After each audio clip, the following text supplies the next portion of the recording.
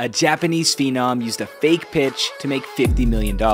Over the last 2 decades, Japan has given us studs like Ohtani, Ichiro, Matsui, and Darvish. Each of these transplants came with monstrous levels of hype, but no pitcher was shrouded in more supernatural mystique than Daisaki Matsuzaka. Daisaki was on track to be the next sensation. He didn't throw particularly hard, and his stuff wasn't all that nasty. In fact, only one thing made Daisaki special: the gyro ball. During his time pitching in Japan, rumors began to swirl about the mysterious pitch. While fastballs have backspin and curveballs have topspin, the gyro ball is thrown with spiral-like spin similar to a football. The pitch was developed by a Japanese scientist, further adding to its folklore. Americans who had never heard of the pitch were stupefied. The Red Sox eventually won the bidding war, giving Daisaki a $50 million contract. He pitched well in his rookie season, but data suggested not one of his pitches was considered a gyro ball. Daisaki pitched 8 more seasons in the MLB and left us all wondering if a true gyro ball will ever exist. Throw me a follow if you didn't know this. And if you did, I'll settle for a like.